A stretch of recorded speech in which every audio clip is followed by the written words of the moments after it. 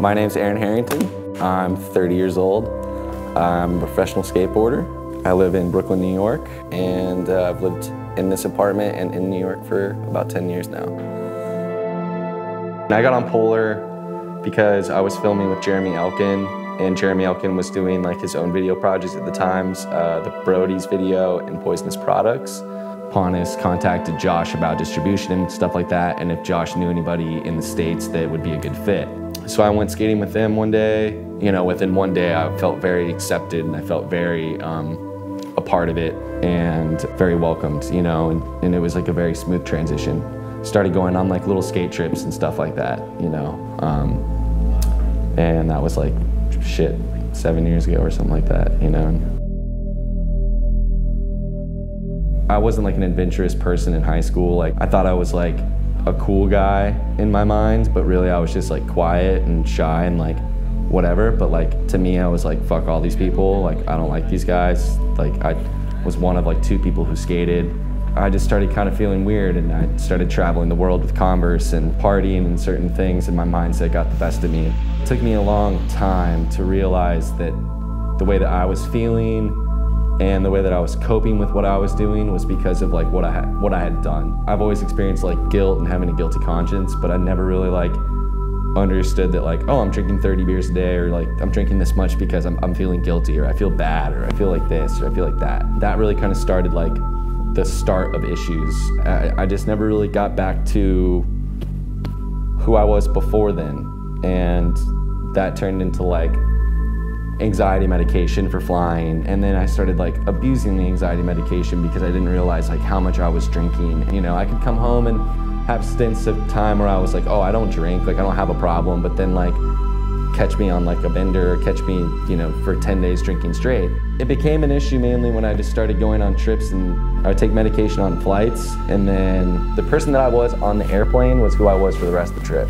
You know, at times would be extremely difficult, extremely negative. Sometimes I'd be extremely positive, extremely excited and stoked, and like maybe the best dude to be around.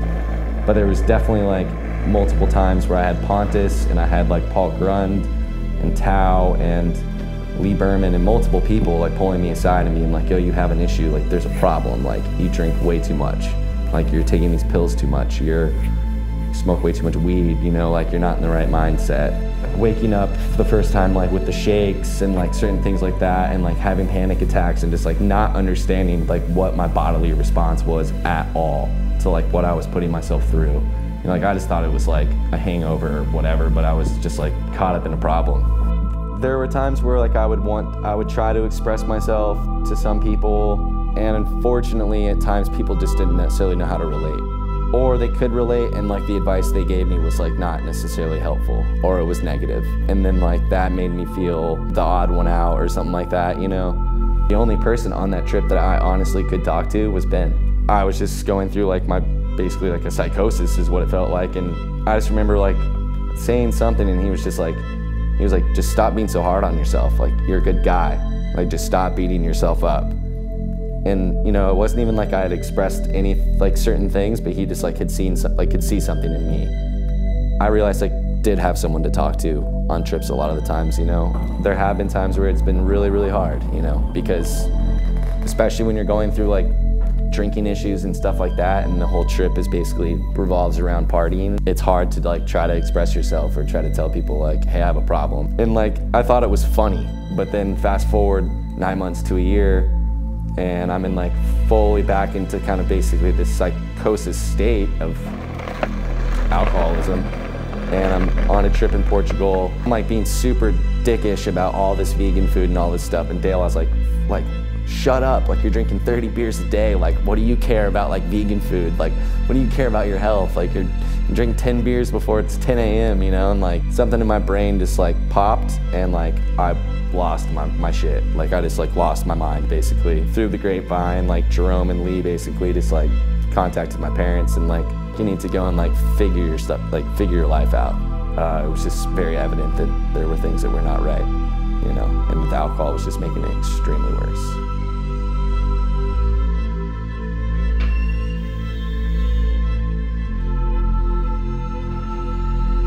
just doesn't seem like people realize that like there's so much drugs and alcohol like influenced into skateboarding, and then it's so acceptable and it's like just a part of the culture, like the same way like the fashion world is like run the same kind of way. Kind of are like the kook, the odd guy out, the weirdo if you're not the dude at the party. I just wish that there was more like acceptance of like, oh, that person doesn't do that, like that's totally fine.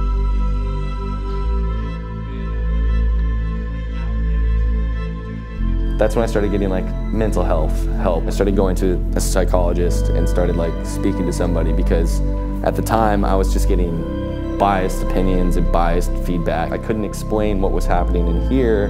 It started to help me understand a lot of things and a lot of like behavioral traits. And going to a doctor and basically just getting like an assessment of like my blood work to see if like everything was okay. The amount of alcohol I was drinking was affecting my liver to where my liver wasn't filtering from the alcohol and it was putting it in my blood. And so then that like goes through your body and goes into your brain and it causes alcohol-induced insanity.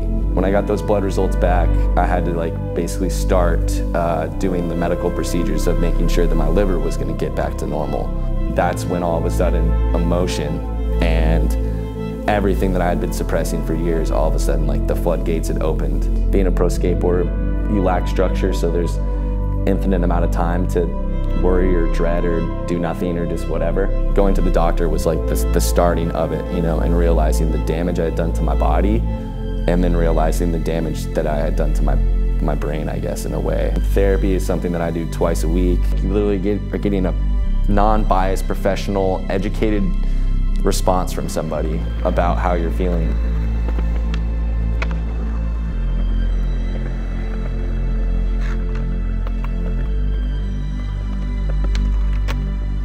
More suicidal awareness and mental health awareness, and like actually knowing like how your teammates are truly feeling, or like if you see someone like overindulging in something and you're a team manager, pull them aside and be like, is everything okay?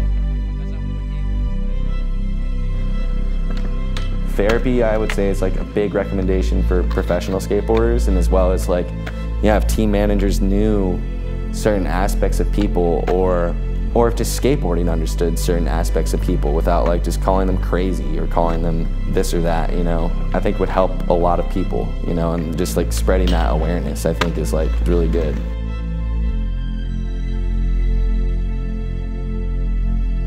Most importantly, like, don't be afraid to call your friends. If your friends don't know, your friends don't know. Like, if you keep it to yourself, it's just always gonna be just you dealing with it, you know? If no one's aware of it, then you're just struggling alone.